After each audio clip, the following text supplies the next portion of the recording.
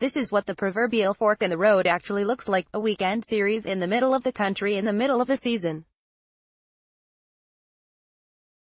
Games like this will add up and determine where Cody Bellinger is headed, on the path back to stardom or down to somewhere considerably less glamorous. Advertisement. The good nights have become more frequent for Bellinger over the last month and a half, his production starting to mirror that of his record-breaking rookie season last year with the Dodgers. But this is only a start. I wouldn't say I figured it out, Bellinger said. I wish I figured it out. It's simple, really. Pitchers have adjusted how they pitch to him. He has to counter. The results were mixed over the Dodgers' 3 games against the Milwaukee Brewers at Miller Park. He tripled, walked and scored a run in the Dodgers' 11-2 victory in the series finale Sunday. In the previous 2 games, he was a combined 1 for 9 with 5 strikeouts. Dodgers' Cody Bellinger hits a triple in the 5th inning against the Milwaukee Brewers at Miller Park on Sunday.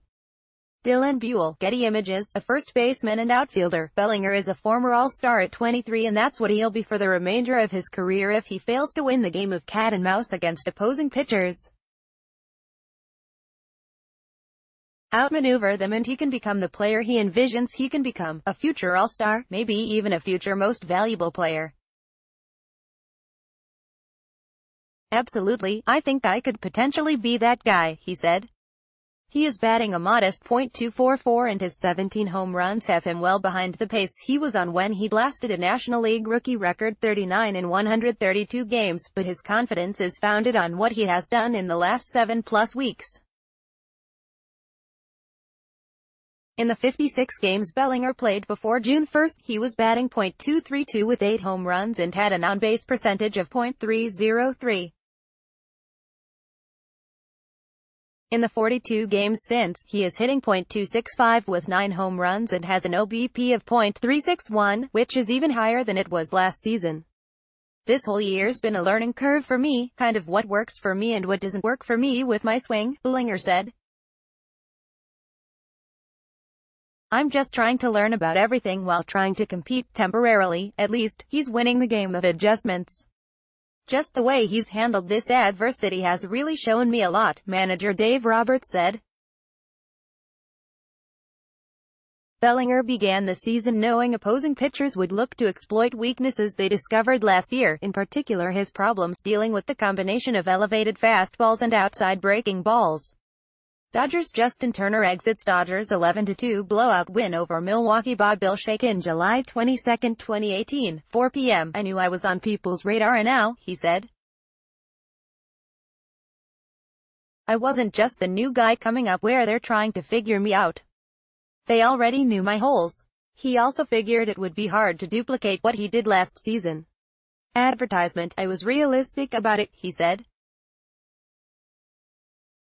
For people to expect me to hit that again, to do what I did, it would be really cool if I did, but it's hard to do. He was batting .280 at the end of April, but had only 3 home runs. The low point came in May, when he batted .180 over the month. With encouragement from veteran teammates such as Matt Kemp and Justin Turner, Bellinger said he was able to maintain confidence that he would hit again. Dodgers Baylor teammates meet again in the majors by Bill Shaken, July 22, 2018, 4:10 p.m. I'm not going to let, literally, 3 bad weeks change my whole mentality about it, he said. But his frustration mounted. I was just missing a lot of balls in May and I couldn't figure out why, Bellinger said. Bellinger found a mentor in Kemp, developing a relationship with him that was similar to the one he enjoyed last year with the since-departed Andre Ethier. Kemp's been awesome, Bellinger said. He's been through it all. He's been through success, he's been through some failure. He's been a vocal guy, kind of keeping me on my toes. Kind of like Andre a little bit. A lot of smack talking, but all positivity, you know.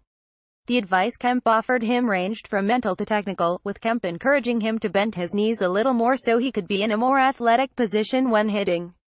I made small mechanical adjustments to allow me to not miss those pitches so I don't get into bad hitters' counts quickly, Bellinger said. The change could also improve Bellinger's already vaunted power. That's where all the pop comes from, your legs, Kemp said. Just imagine him using his legs with as much pop as he has, he's going to have even more. The alteration had the added benefit of minimizing Bellinger's head movement, thereby helping him better see the ball. Before June 1, he walked in only 9% of his plate appearances. Since then, that figure has increased to 13%. It's a small victory, but it's significant. Several more triumphs like this and Bellinger will be the player he looked destined to become last year.